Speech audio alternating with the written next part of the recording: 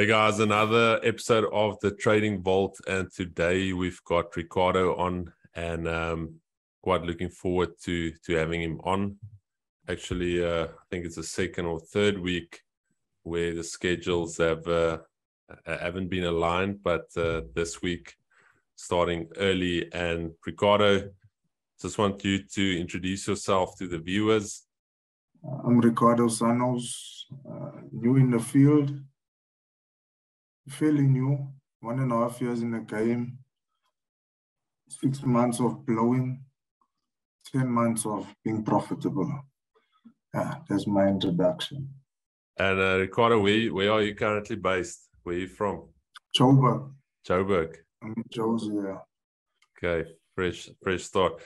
Ricardo, so you've mentioned that you are still fairly new into the industry, and how did you get into trading? Where did things kick off for you? Say 2 years ago, went to visit my wife's sister, and her husband spoke about trading. Didn't take to it. Well, that was my brother-in-law. Didn't take to it, and a few months later, my brother spoke to me about trading. And yeah, that's when I got into it. But I regretted the day I was introduced to it. I cursed the day I heard about trading, because that thing put me in my mood. Proper. You know? For me, it was a 23/5 casino that I could have at home. You know? And yeah, yo, bro, I learned lessons in this game, because I came into this game with money. So even though I'm new in the industry, I think I've learned lessons, you know, as big as people that's got 5 years in this industry, because of the amount of money that I was gambling with. Yes, that is unfortunately the thing. Weirdly enough, I also years ago had somebody that I know of, and also very wealthy individual, and he actually started dabbling. Also a big gambler. Usually the guys that have money have some sort of gambling trait, and unfortunately in life sometimes you need to take a gamble to make it big. It's not that all gambles pay off, but sometimes in life there is a gamble that puts you on the map. But anyway, and he started dabbling on trade. Is it 5+500? Very easy to use, very simple, the platform to use. And he started with, I think he deposited $1 million, and he was up about 4 or 5 million within, I would say, 2-3 months trading orange juice and coffee futures. I don't know why he was trading that, but anyway.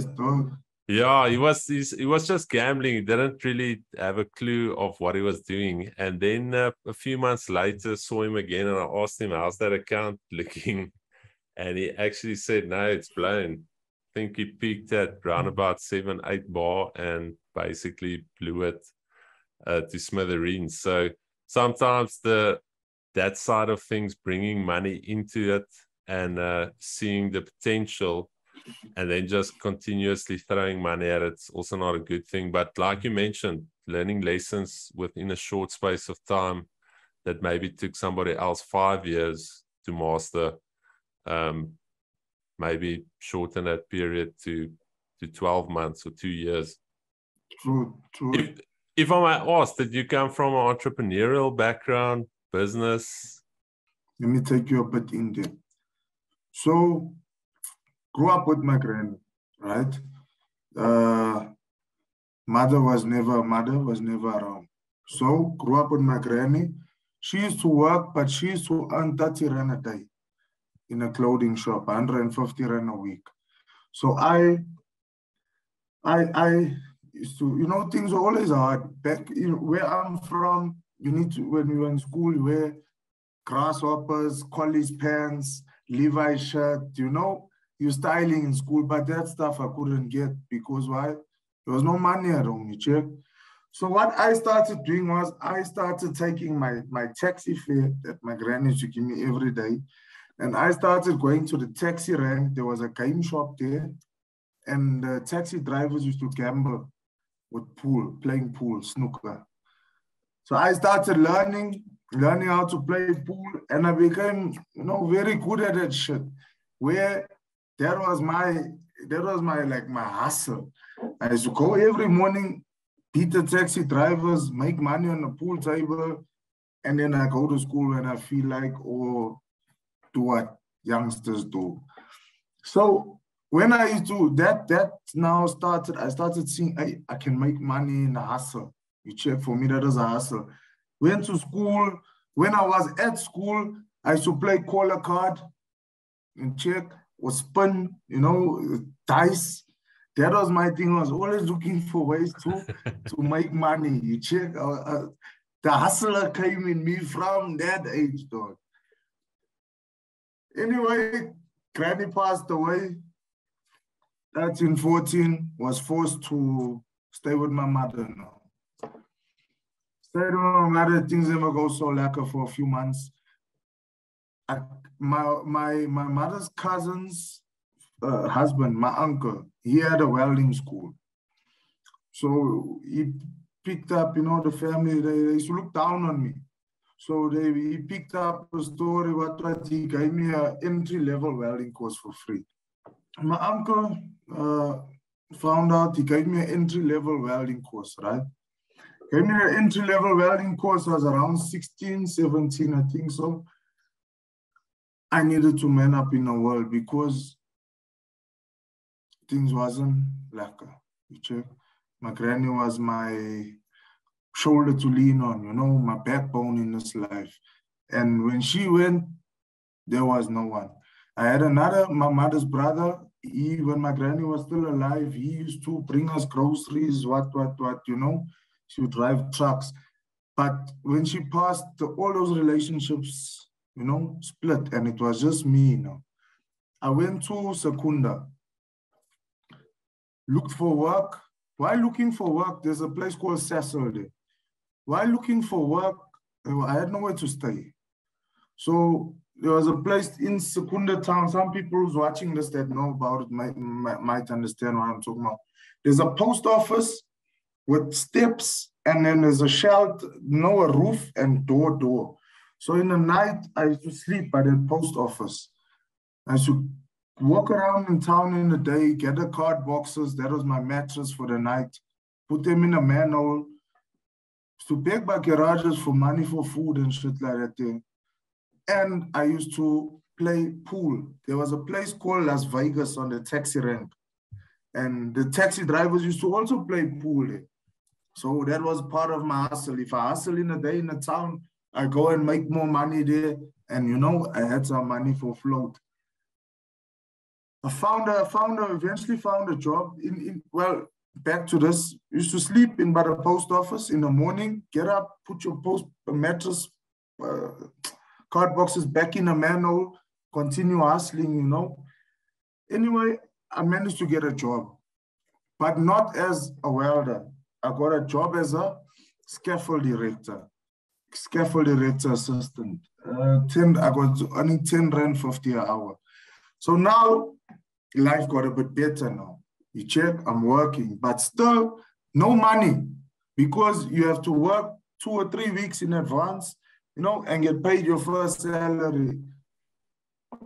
So I moved in on the rank in Secunda. There's a place called, it's 2 small buildings, the care and the Stekendhuis. You check? Yeah. So I moved into Stekendhuis. That's a place where people from all walks of life, all over South Africa, come to live there on their card boxes and stuff like that there, and find work. And when you find work, obviously, life must start picking up. So we live there. I'm talking about you living with 40, 50 people in one small room, and all walks of life. So you have to be a certain type of way. You check. You can't, I don't want to get into it, but you can't be soft. You understand? You can't play games. You can't be, you must sleep one eye open on your back, straight up, you understand? Because you don't know what's happening here around you, check. It's rough. Anyway, worked my first month. While I was working my first month now, while a little bit back, while I was sleeping by the post office, there was a tap. There's a tap by the taxi rank. So that was where I used to bath in the mornings. But I used to go there 3:30 because the taxi started coming in at 4 to, you know, bringing in the first loads. So 3:30, you'd have that tap, hitting the sign of the cross, you know, quick wash. And then you must be out again before the people come, and it's winter, bro. So Kunda's cold. So sometimes in the morning you find ice under the tap. You must break that ice off, open the tap, wait for those drips to come out. Okay, now I got to work now. Moved into the second ice. Now, in the second ice, there was on the taxi rank. This is literally on the taxi rank. There's a place next door called Las Vegas. That's where I used to play pool. On the taxi, while we're working now, on the taxi rank, there was a lady called Mama J. There was a whole lot of them there. They used to sell coffee, maguinas, fat cook, polony, you check. So now I was working, this mom's helped me with breakfast every morning until I got paid, you check. So she used to sit by the toilet. She had her own thing there. I'll never forget that woman, bro. I really want to go and visit her one soon day. She gave me food every day, bro, on account. And now I was working, so I could, you know, you find this people called machonisas on site. They lend you money and things like that. You give them your ID. You check. Now I need to upgrade a little bit. So there was a stadium not so far away, a soccer stadium. That stadium had a shower. So the security used to charge me 5 rand a day to shower. So every night after work, you go, you pay your 5 rand, you shower, you go sleep. Next morning, you're up, brush your teeth, you're out for work. So I had that process. After the first salary, didn't really have money because, you know, accounts, what, borrowing here, borrowing there. The struggle was real coming out the squad. So I had to stay another month. I continued with that life for another month. The second month after pay, I got a job. I got a place, a shack in Mbalenhle in a location. Got a place there, worked, and then I managed to save up for a welding course. That's now, you know, a proper welding course because I had an entry level welding course. I managed to do my organ. Done that, got work, living life, tasting money, got a flat, what. Then I got pulled into the wrong side of life again because along the road, you know, I always ended up on the wrong side of life. Understand? Doing wrong shit. Because it was easier to me. I grew myself up. My granny was always working. So the streets raised me. You check, the streets raised me. So that was my comfort zone. And I found myself back there, left work, left construction, moved to PE. PE, I had my first son at 19. And I don't really want to talk about that life too much because there was another life I led there. Anyway, came back to Durban, met my wife. When I met my wife, I think around 2021, she met me in the street, still a hustler. Got me out, got me, you know, a little bit focused in life, but I was still who I was. You check. Anyway, got back into work, into construction, started working. But while working, I always found myself doing illegal shit. Sorry for that. I'm just being honest here. I always found myself on the wrong path. While on the right path, always detouring because why? I always wanted more, man. Well, whatever I had wasn't enough, man. And another thing, I could never keep a job. I could never keep a job because I used to always move the supervisors or the foremen.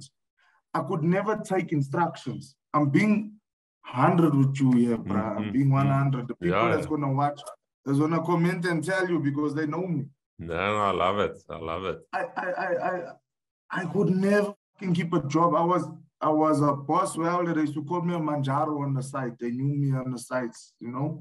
But I could never keep a job because once a supervisor or foreman says something I don't like, I'm mooring him. Then I'm getting fired immediately, going home regretting my decision. It's too late. Look for another job. I got tired of that cycle. So 2015, I said, nah, this is it, man. This is not for me. I'm not a follower. I knew I was never a follower. I left work, I resigned. I spoke to my wife, you know, she backed me up. She said, let's do it. I don't know what I'm going to do. I don't know what I'm going to do. I took that money because I was working for 12 years, but off and on. From the age of 17, I was working in construction off and on. So I had Provident Fund. Took my package, moved to Joburg. This was all in Witbank, my last jobs. Moved to Joburg. I took that money and I went into what I know. You understand? The hustle. I went into the hustle. My brother was living with me. My brother, I grew him up from 16 to 21. You check his teenage life till he became a man. So this can sing, like he can sing. And I opened a record label. When I opened a record label, I used street money to fund his music career. Because I thought if one of us can make it in this life and break that generational curse, for me, I've achieved something before I close my eyes. You check. Okay, pushed. Never work out. My bro got big, you know, found he had other, other vision in his life and things like that. So that was a cancel. And then I came into forex. When I came into forex, I had money from the street, from whatever I was doing. I had money. But let me tell you something, Todd. When I say this thing hit me broke, I mean this thing hit me finished, where I was at a point where I didn't even have money to go back and do what I was doing to get money. This thing hit me in, bro, I like bad. Finish. This thing finished me. I always tell people today, I got no new old money, my friend. All my money is new money. Forex finished all my old money. That was my school fees. I sold one of, before I sold one of my cars, I stepped back and I started watching the charts. Decided to focus on one index. That's how you see them, US 30. Decided to focus on one index, and I started seeing secrets in the way price was moving on that index. I created a strategy around that thing. When I created a strategy and I was, checking, okay, price is gonna go there, might get a throwback to it. And it was doing what I was anticipating. After the strategy that I created. I sold my car because I had 3 cars. I had no more money, but I still had 3 cars. I had assets. I sold the 1 car and I funded that money. And I started trading. I started trading according to the strategy and no longer being a gambler, Hey, bro, I started making money, though. I started making money. I gave this course to some people that I knew. My same brother-in-law, the one that first spoke to me about trading, I gave him this course because he had experience in the game.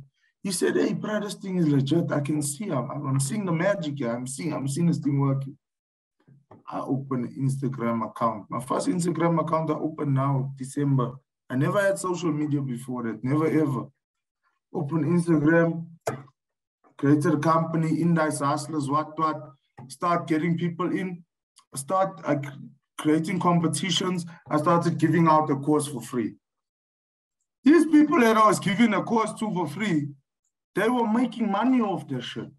They were selling it, When reselling it. I saw that, this shit is the shit, because you must know, I always undermine myself when it comes to this type of shit, computers and what, because I've only got standard 6.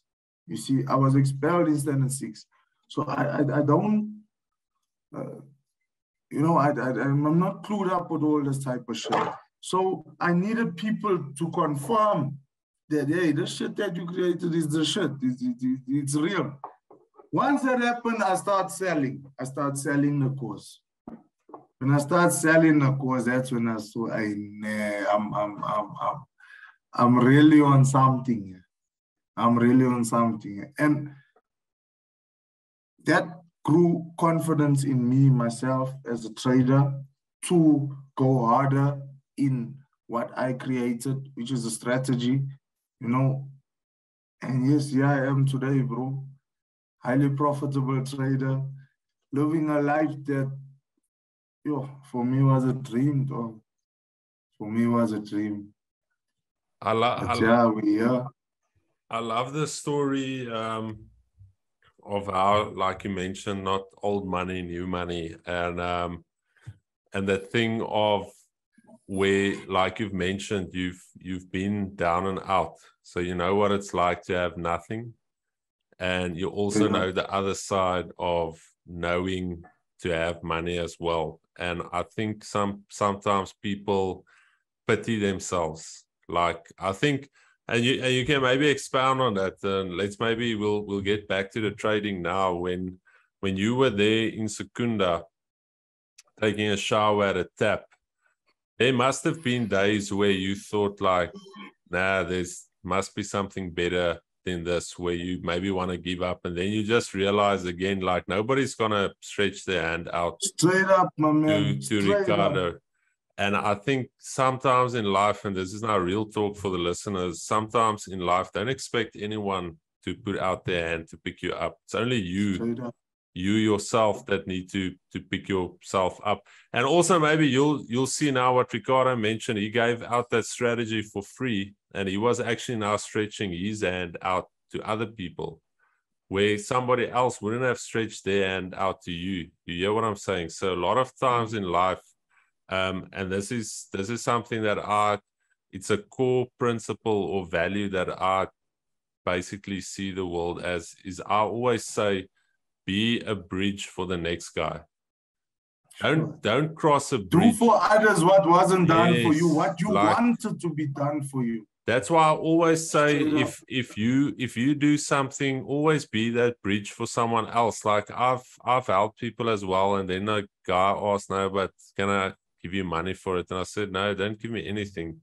Just the next time, if you've got the ability to help somebody else and you are in a position to help, pay it forward. Be that bridge. And this is not just to do with money. This is to do with, in general, life. Like even like the racial thing, where I always say, we as individuals, black, white, colored, whatever, we need to be a bridge that unites people and not divide people. And once we start to realize that you can be a bridge between different nationalities, between different parts of life, then that is when life starts to make sense. It's not always about just getting to the destination, but it's about how many people can you pull with you to that destination. That's true. The thing, there was a lot of times, bro, where I wanted to give up, but give up to what? To go where? Back to family, asking for help, being treated like a dog. And that thing of sympathy, standing, looking for sympathy in your current situation, makes you weak. My man, that's a waste of your life. If you don't get up and do something, about your situation, you're never gonna move forward in this life. And I was the type of person that I used my family, their hatefulness, not helping me. I always use shit like that as motivation. And I said, I must show this mother. You understand? I must show this mother. I'm going to do that. I'm going to do that. I used to do things to throw it in your face. Make myself something to show you. I'm self-made. I did this without you. You see? And that, bro, that carried me in every situation in life, dog. I used every downfall, every hurt, every pain as motivation. You check, I made it a strength in myself. On that, you mentioned obviously only trading indices. Was there any stage in your trading where you looked up to a mentor or somebody, or was it purely that you went to sit down and say, okay, Flip, yeah, I'm gonna figure this? I looked up to a lot of mentors, but soon found out they're all scammers. They can't actually trade. True. People are living off clients nowadays. You know, I'm just being real here, dog. I looked up to a lot of people in the industry. But when it came down to it, people sat in my trading room and I just saw blowing. You understand? So for me, I lost all respect. And then it came down to a point where I was buying people's courses before I created my own strategy. And when I was going, I bought everyone's courses. Everyone you all think is big traders, I bought their courses. Went through their courses and found out all that shit was things I learned that's on YouTube. Everything in these courses is what's on YouTube. People will teach you everything that's on YouTube, but don't teach you how to apply that into a strategy, you know, and be consistent on the chart. You can give me books of information, but without the key points of each book to show me how to use that information, it's useless. Correct. So and that's what I did. You've got all of these loose ends, but you don't know how to put the dots together. How to implement it into one that, you know, that's going to be work. So that's what I did. I looked at all the flaws in all the courses and I created something of my own, simplicity. I just teach people how to actually make money. Finish. End of story. End of story. All the little nutty, go to YouTube. With you saying that, I think you would also, now that you've gone through a lot of material and stuff, you would have seen that it's actually the simple stuff that everyone overlooks that makes the money. Yes, sir. It's like, yes, I actually posted on Twitter as well this morning, just showing a simple chart of Euro USD. And I said, look how simple it actually was this entire year to trade Euro USD, but we tend to try and jump through hoops and we want to have something fancy, or it can't be that simple or this or that, but it's... People complicate this thing. They complicate. Trading is simple. The psychology to trading is the hard part. Yes. But actual trading, analyzing the chart, knowing where price is heading, knowing where it's going to retrace to, bro, that's preschool. You understand? The psychology to trading is where now you start getting technical. That's where you need a mentor, you know? But the actual analysis of a chart, come on, bro. People just, I don't know, they try to look intelligent or sound intelligent. These YouTube simple videos, and it don't make sense, man. Listen, Ricardo, I see you guys. Unfortunately, I only saw now that you guys were in Port Elizabeth. I would have loved to take you and a team out for a lunch or a dinner, but oh, you stay outside? I'm in Port Elizabeth, yes. Okay, I've been in Port Elizabeth for, I would say, the better part of 19 years. I actually come from... So you know PE. Well, I stayed in Shorterville. Yeah, I know it's Shorterville. You know where Shorterville? Yeah, so then you know why when I say... Yes, no. That's a part of life I don't want to talk about. You understand? Yeah, no, so I'll chat to you. I'll take Ricardo and his team out for a lunch when they're back here, or even just Ricardo. But this is what it's about, guys. This is the real facts about life. It's not a dream that's being sold. I appreciate the story, Ricardo, telling the truth from the bottom up. And I really hope that guys can find motivation in that somebody like Ricardo that didn't have it easy, that didn't come from money, they didn't have a backup, they didn't have somebody to say, oh, look, Ricardo, you can fall back on this or fall back on that, where it was literally, your back is against the wall, there's only one way to get out, and that's forward. So I really want you guys to find encouragement. Be sure to check out Ricardo's Instagram page. We'll also have his links in the bio. I'm also going to make contact with Ricardo, because this is actually an awesome story, and these are life lessons where you can learn from someone else that has been on another side of life that you maybe haven't been. And it's always that thing of what can you take from one another, where can you support one another, and where can you build one another up. So Ricardo, really, really appreciate this podcast. We'll also look at having you on again, where myself and you can maybe just jump through a few charts. We can show the guys a few things on the charts, but again, thank you so much. Thank you for taking out your time. I really enjoyed it, guys. This was really awesome to have something real on, some real life talk, and again, seeing the success from the ground up, showing what is possible. So really appreciate it. Ricardo, any closing comments that you want to make, or any motivation for guys out there that's maybe struggling, or that's maybe finding themselves in a similar situation that you found yourself in years ago? Much respect for everything you said, bro. Appreciate it. Yeah, to people coming new in this game, this is not a get rich quick thing. This thing will end you. The little bit you have that you think, you can make yourself someone, you lose that too. Forex is about chasing the skill. Once you've acquired a skill, and you consistently with small accounts, go trade micro, Don't ever trade demo. I don't do that shit. Go trade micro.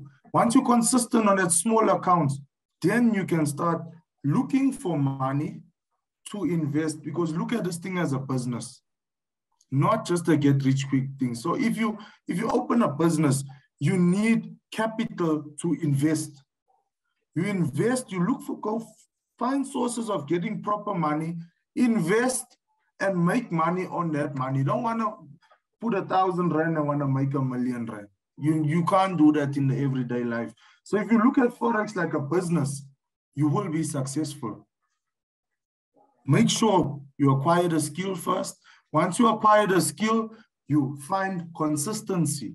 After you find consistency, you find money, capital to invest in yourself as a business, the business. Once you invest in yourself, you apply your skill, your consistency, and you'll be like me one day. Easy like that. Thanks, guys. I really appreciate having Ricardo on, and be sure to like and subscribe, and go and check out Ricardo on Instagram. Thanks so much, Ricardo. Respect, bro.